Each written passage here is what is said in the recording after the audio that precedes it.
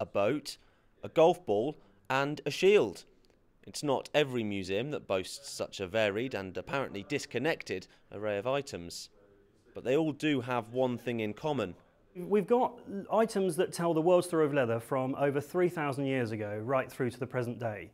Some of the more fascinating things we've got rare fragments of the Dead Sea Scrolls. We've got a 2015 Jaguar F-type steering wheel in the finest stitched leather. So we have this wide range of items all made of this one material, leather, that's been around since the dawn of time. Mostly recovered from a collection at Delapre Abbey, all the artefacts have been made with the utmost of care. Skilled workers laboured over every detail, captured here at the peak of their craft. Even Samuel Pepys' wallet is here, or, for the more modern gentleman, a pair of shoes worn by the man himself, James Bond. And there's more in the back too. There are all sorts of items here, everything made of leather, of course.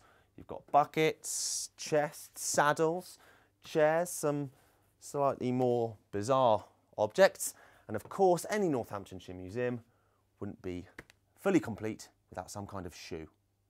It's cost £180,000 to get to this point, a shoestring for a collection of this size.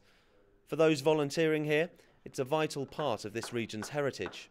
There's such an important part of life in Northampton and its history, and the museum is really bringing that alive for people. So giving people the chance to actually handle leather, hit bits of leather, is much more interesting than just things in dusty cases.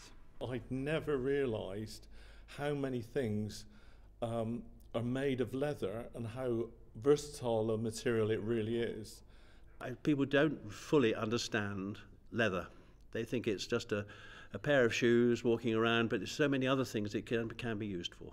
Now these items that have been preserved for generations have found another home for at least a few years more. Graham Stothard, ITV News in Northampton.